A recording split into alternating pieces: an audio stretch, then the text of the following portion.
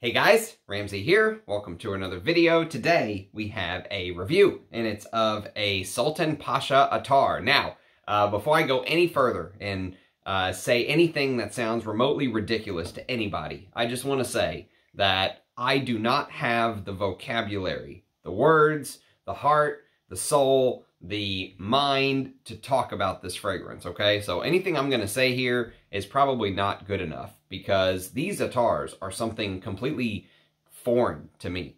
As you know, I have a routine. I love to spray my fragrances. One of the reasons I cannot wait for Sultan Pasha's sprayable Attars, and you can bet your bottom dollar I will ask him about that on our live stream that we're having Sunday, December the 10th, 2023, at noon Central Standard Time. So if you could join us, that would be amazing. I'd love to have as many people there as possible. Please come with questions for the great maestro of Attars, Sultan Pasha. I really do think he is the best Attar maker, okay, that I've ever smelled. And I've smelled some high-end Attars. He puts brands like Areej, which charges $700, $800, $1,000 for their little Attars, to shame. He absolutely butchers Areej. And the Amouage Attars that I've smelled, they're not even on the same planet. Sultan Pasha's Attars are by far some of the more moving Attars I've ever smelled. They move me. They're experiences. They really are. And they last forever. So how do you talk about a fragrance that has a 15-hour dry down? I mean, it's impossible is basically what I'm saying. But before I go into rambling about this Attar, which today, by the way, the one we're talking about, I believe it's pronounced Faghia. F-A-G-H-I-A, Faghia. F-A-G-H-I-A. So before we start talking about Faghia, we are going to do a quick, and I say quick, unboxing. And this comes from my good friend Allie. This is a freebie, basically. She sent me this for free out of the kindness of her heart, a Christmas present for Ram. I have no idea what this is. So we are going to learn together what she very kindly sent me. So let's open this, shall we? I guess I should have came prepared because it actually is in multiple boxes or multiple packages. So let's see what she sent me.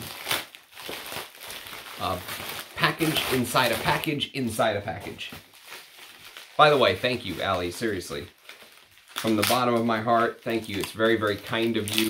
I mean, you know, even the shipping was like 10 bucks, 11 bucks, which, you know, you may say, whatever, it's $10, but still, it all adds up. And she had to drive to the post office and put this together, and so thank you, very kind of you. So let's see what she sent me.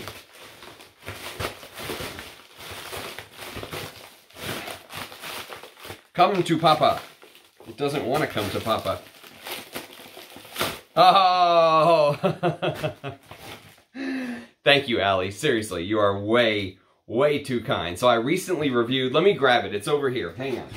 So I recently reviewed,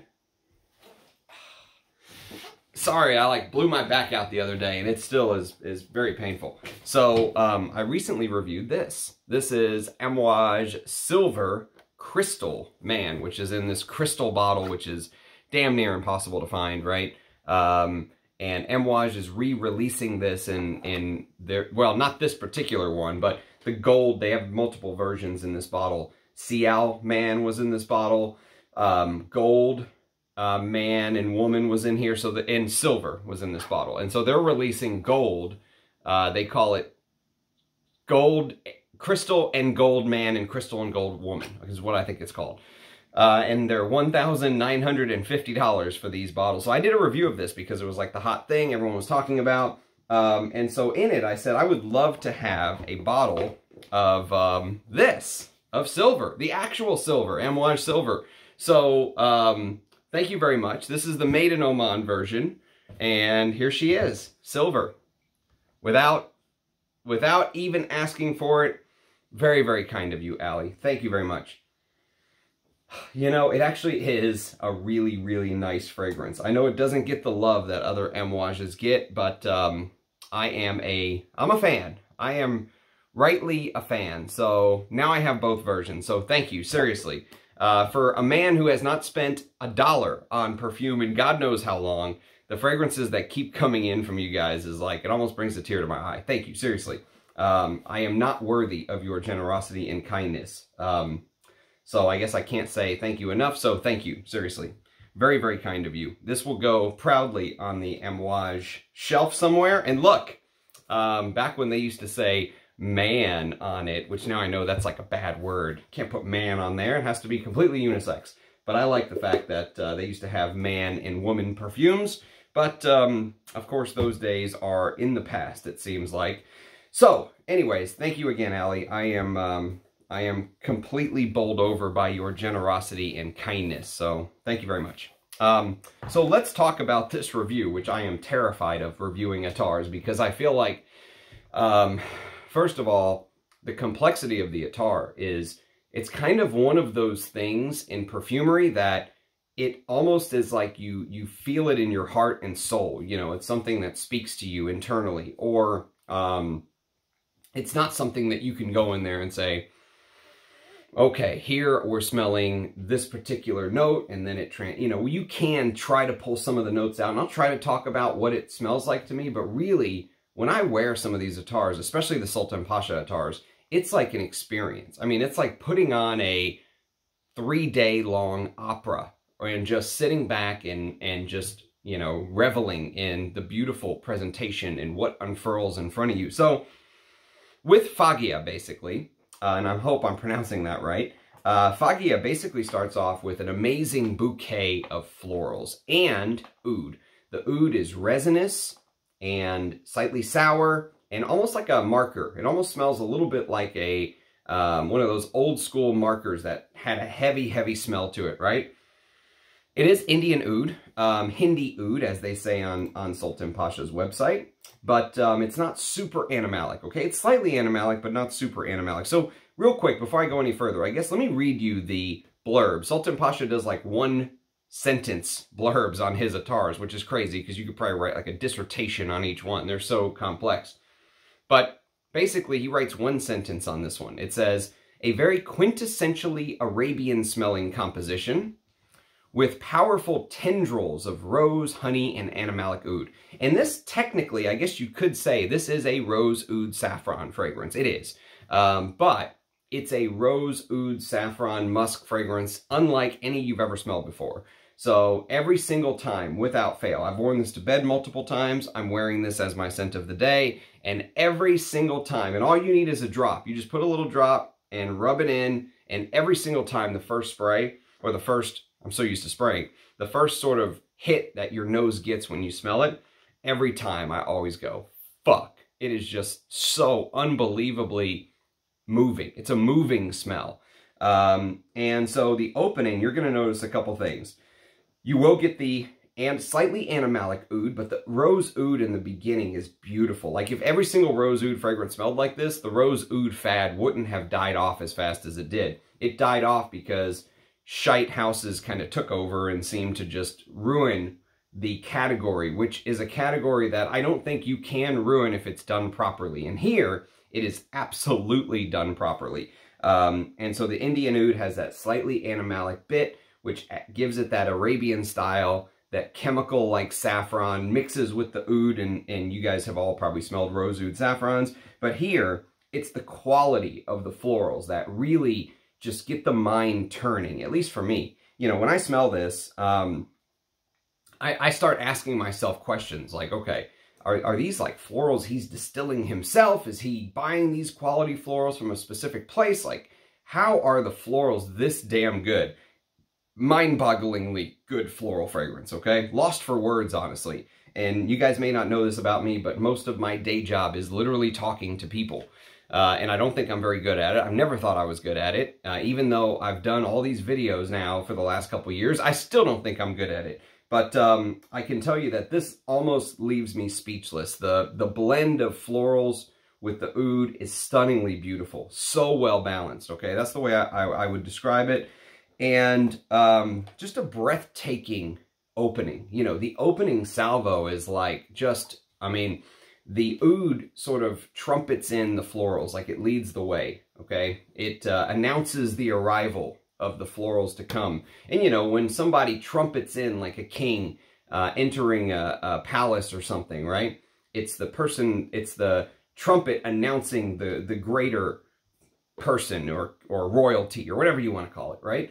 And so the oud like announces this this floral combo, which is just the star of the show. The florals are absolutely breathtakingly beautiful. The star of the show, hands down.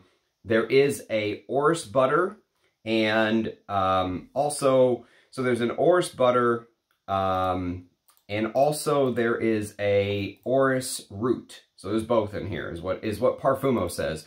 I don't know if that actually is listed on Sultan Pasha's website as well, or just Parfumo. But Parfumo lists the orris root in the top and the orris butter in the heart, okay? But Sultan Pasha's website, I think, just shows orris, orris essential oil is what they say. So there is orris essential oil in the top and orris butter in the heart, if that makes sense. And the orris just kind of works to add this enhancer to me. You know, the orris adds this beautiful, slightly powdery, but very posh, very upper class, high class, like you're smelling something way more expensive than you should be wearing. And that's actually is a pretty expensive. All of his attars are fairly expensive, but you only need a little bit is the thing. So 1 milliliter of Faghia on his website is $128.77. Precisely priced, right? If you go to 3 mils, it goes to $386.30. 6 mils is $643.83, and 12 mils is $1,158.90. So that's for the big boy, I guess, right? The big boy Attar. And so, but the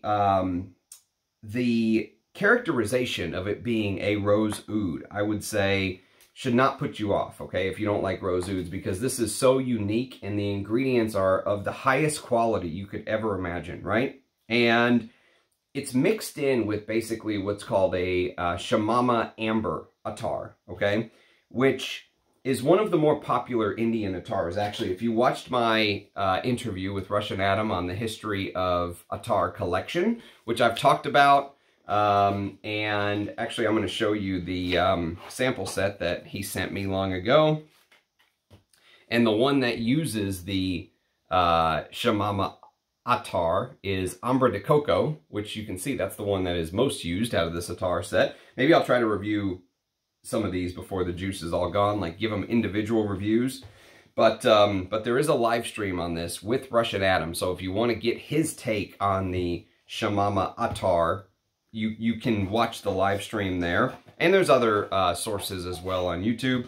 But it's basically a proper traditional attar, which is very natural smelling, and it's made up of things like herbs and spices and florals and woods, and sometimes there's musk thrown in there, and it's like a very famous attar accord, if that makes sense. And it's a specific base that's used in a lot of Arabian, or, well, not just Arabian, because I think it's made in India mostly, but I think it is shipped and used in Arabic perfumery and other parts of the world. But you can take that Shamama Attar and kind of tweak it and make it your own. So I don't know exactly how Sultan Pasha gets his, or that's something we'll have to ask him if he makes his own, if it's like a base that he buys and then adds to it. I really can't say. But it adds this very traditional Oriental style ambery base that you'll smell in things like other Middle Eastern compositions, and I think it's in Bahor and stuff like that. But when you wear this fragrance, the point that I would really want to push when I'm talking about this attar and other Sultan Pasha attars that I've smelled is that they're just very relaxing. Not all of them are relaxing, because I know some of them are very animalic, but even the animalics, the way they're used, just feels like it's very blissful in nature. Like you can just kind of throw your head back, close your eyes, and just allow the fragrance to unfurl. You know, just like taking a break. Like how people used to smoke cigarettes back in the day. Swipe your hand with this and just kind of put your head back and take a break and just smell the beauty. That's the way I've been wearing these attars. A lot of times I'll like swipe them at night and just kind of wear it as a before bed fragrance, but it lasts so long in the morning I can still smell it clear as day, is the problem with doing that. And so just imagine, like when I say the fragrance unfurl, imagining like a flower literally opening up, right? If you've ever seen flowers being on like fast forward, where you can just watch the flower open up or turn to the sun. Sunflowers turn to the sun, right? Just imagine something like that. And I used to think that early on in my perfume journey, I used to think that I did not like florals. There were a lot of florals that really put me off, right? Early on, when I would smell like a rose heavy scent, I was like, nope, it's not for me. Tuberose, if I saw tuberose in a scent, I would just run the other way.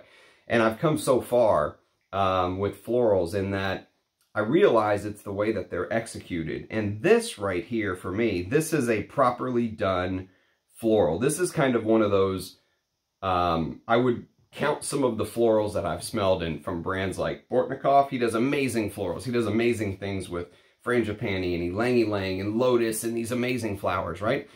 And even Russian Adams creations with things like Walima and other floral compositions have sort of changed my outlook on just florals in general. And there actually is a Russian Adam fragrance that this Attar got compared to online. And whenever I read it, I was like, okay, this, I see where they're coming from. And I'll reveal that to you before the video is over. So there is something that's kind of in the ballpark, but they kind of go separate directions. They go their own way. But I can see where they're coming from as far as the similarities go. So, the different types of florals that are blended in here. In the top, you have Persian Rose Absolute. In the heart, you have Rose Edwardia Absolute and Rose Centrifolia Absolute, which is the big roses. I think sometimes they're called like shrub roses because they're so, or cabbage roses, I believe they're called, because they're just so huge. They almost look like a cabbage. They're the big giant roses.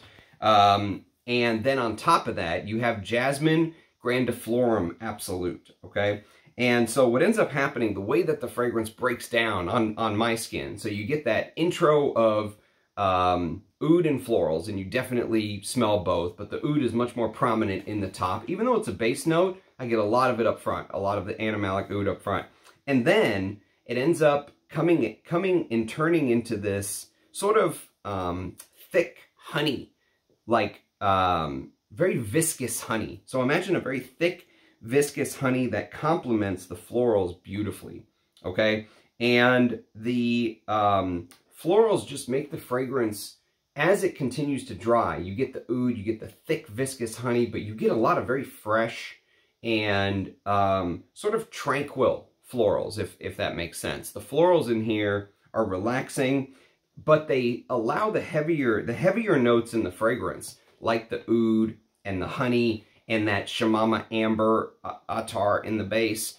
It sort of allows the other lighter notes still to shine. It was kind of executed in a way where they never overpower. You know, the stars of the show are really allowed to be the stars of the show in their due time, and everything just sort of comes together. The fragrance does change a little bit, but you know, Attars wear so different to perfumery. They don't have transitions per se, like some of the, when you spray a fragrance that has alcohol, or it's an eau de toilette or an eau de parfum, I feel like it changes differently. There are more distinct transitions. Or while the Attars do transition, I feel like there's such long fragrances that it's so hard unless you're just constantly smelling it, which, you know, even if you did, I think it changes so slowly over time that you would have such a hard time picking it up. It's like trying to watch your fingernails grow or something. You know what I mean? Like, obviously they're growing, but you can't sit there and watch them.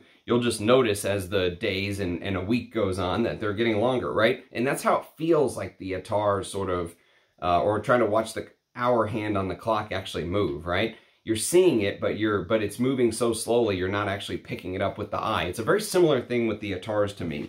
But it's almost like, just imagine that as the oud transitions into the florals get glossed in honey. So imagine the queen painting the roses red from Alice in Wonderland. Imagine the roses just being painted with this honey, this very viscous honey that, you know, when the paint drips off of the rose in Alice in Wonderland, it's that big red paint, right? Imagine this big, thick glob of honey just sort of falling off the flower. But it's not a honey that overpowers the flower. You can still smell the flower underneath the glass of honey, if that makes sense. So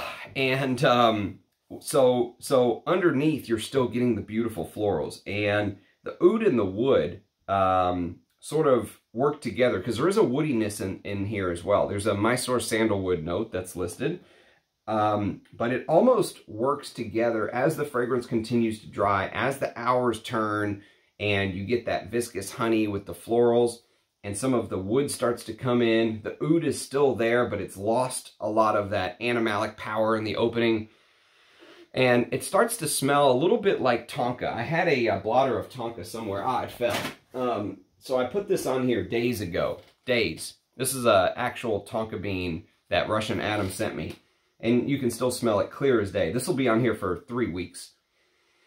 And real tonka has this sort of spicy, almost hay-like smell that can almost come across as tobacco, to be honest with you.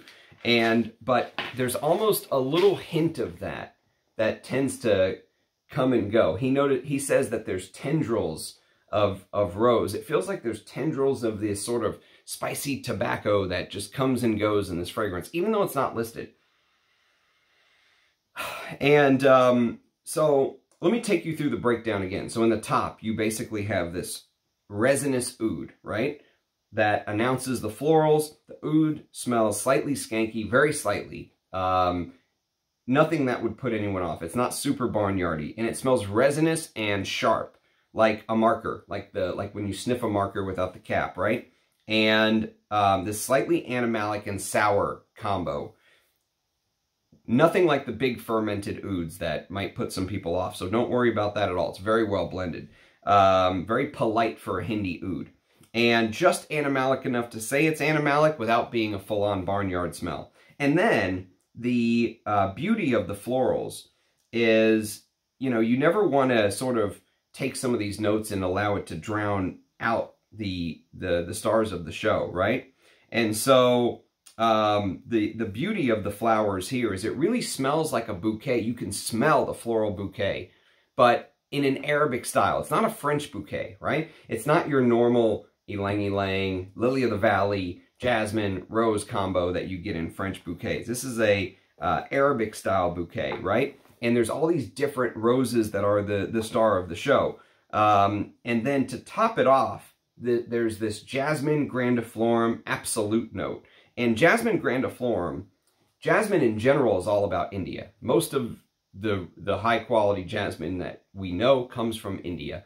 And Jasmine grandiflorum is kind of like the gourmand take on jasmine, if you will. So it gives off this very honeyed, soft. If you've ever heard Persolaise describe joy, he describes it as like running your hand over a freshly vacuumed carpet. And you know how you can just feel the layers in the carpet, especially if it's a high quality carpet. The depth, the thickness just goes on and on and on and on. And that's how the jasmine in here feels. It really feels very layered and thick, and but also soft. It's not a super indolic jasmine by any stretch of the imagination, but it's a little gourmand in nature as it gives off that honeyed vibe. And the honey vibe in the jasmine sort of blends with the with that very viscous honey that I was mentioning earlier. So just imagine the jasmine being very gooey and dripping and soft and textured and layered, and then mixing with that gooey honey note that I mentioned earlier. And the jasmine just adds this range of colors to the composition. When the jasmine seems to really make an appearance, there's a moment in this fragrance where, and I can never pinpoint it is the problem, the attars are so hard to break down, because I can't put my finger on it like I can with Eau de Toilette or Eau de Parfum, where you can almost time it to your watch sometimes and say, okay, hour 3, hour 4, it does this. The attars, I can't do it. It's impossible. But it feels like there's sort of this moment in time where the jasmine blends with the other florals and the orris to just give off this almost array of colors to the composition, like you're looking at a beautiful painting. And even though jasmine is obviously a white floral, when you add that white floral to the composition, it makes the fragrance shine like you've just splashed the rainbow across the fragrance. It's like sitting, you know what it's like? It's like sitting high up on a hill and looking down at the sunset. And you know, when you look at the sunset, just the correct amount, just the correct time, you can see all of the different shades, right? Going from that deep red to the pink to orange. You know, you can sometimes see the blue of the sky still. If it's late enough, you can see the darkness of the night sky on top, right? The black dullness of the night sky approach. And sometimes when you're sitting there looking at that, you're just thinking, wow, there's no better artist than God, right? And this fragrance, when the jasmine comes in and it all comes together, it's literally like you are smelling these natural creations or the universe, if you prefer. If God isn't your thing, you could say whatever the beauty of the universe gives us. George Carlin called it the big electron, whatever you want to call it, right?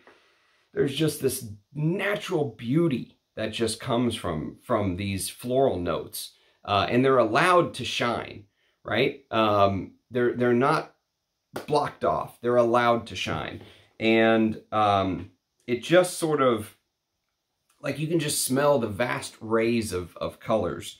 And so just imagine these notes, all that I mentioned, just sort of bleeding into this Shamama Attar, right? Or I've heard it someplace listed as Shamama Tool Attar. I don't know if Shamama Tool Attar and Shamama Attar are different, but I think if they're different, maybe they're different just barely. This says Shamama Ambre, right, is what it basically says. So, I don't know why I keep calling it an Attar. Obviously, it's an Attar, but I think the accord is Shamama or Shamama Tool. I don't know if they're exactly the same, but I think they're probably close. And so that Shamama amberiness gives off this herbal, spicy, woody, very natural, very velvety smelling amber. Just imagine this very velvety smelling amber mixing with all the florals and the oud and all of the other stuff that I haven't really mentioned yet. But there are other things in here. And it just smells so posh and so rich and so natural and so beautiful. And really, it's just the harmony of everything. How you take something like this with all of these intricacies and complexities and put them together in an attar to do this, I don't think I'll ever understand. I don't think I'll ever understand. I'm going to ask Sultan Pasha, you know, when he comes on the stream on Sunday, how in the world do you put all this together and in one drop you get this? How is that possible? Because the harmony of the notes, I mentioned earlier, it's a very tranquil feeling. Even though there's some animalic growl, to me this is a very relaxing, tranquil fragrance. And so just imagine this sticky, floral, amber base, right? Paired with some of the other notes that I haven't even brought on yet, which are the musk. And somebody left me a comment in the first Sultan Pasha video I did when I said it says deer musk, and they said, oh, I thought Sultan Pasha said he uses an accord for deer musk. So he's obviously not using natural deer musk like Russian Adam says he used Siberian deer musk, or Ensar says he had Tibetan musk or some long discontinued musk. There's a bunch of different type of deer musk, but apparently this is an accord that Sultan Pasha created, not the real thing. And then on top of that, there's what I imagine to be real white ambergris in here. And it just makes the complex amber accord that all of these other layers, like the colors I mentioned in the sun earlier, right? The red, the pink, the orange, the blue, the black, just all of these different arrays and smells and colors. It just sort of makes everything seem to float on that amber accord, sparkle. It's not a heavy amber. You would think it is because it's a Middle Eastern style amber. And the oud the Hindi oud is just heavy enough that even 5, 6, 7, 8 hours in, you're going to get just little hints, little specks of animalic touches. But in reality, it just adds to the beauty of the composition. It never makes it too heavy. It never wears you down, if you will. And that ambergris just seems to make it sparkle just a little bit. So it makes the amber seem very warm, and it works with that saffron in the opening and the floral oud. I mean, it just fits all of that like a glove. Like everything just fits together like a glove. And it's silky and smooth and buttery and dense amber. And this creamy, milky Mysore sandalwood is sort of the final hurrah, if you will. The final note that I haven't mentioned. And some people compare it to this. And I actually don't have a bottle of this, but this is on my full bottle list. So maybe one day when I can start buying again, although with all the freebies you guys are sending me, I probably won't have to buy anything. But this is what I've heard some people compare it to, and I can see the comparison. So this is Ottoman Empire. Now this particular one is Ottoman Empire Part 2, and you can see I'm cherishing my juice because I don't have very much Ottoman Empire. I have a couple drops of one left, and oh god.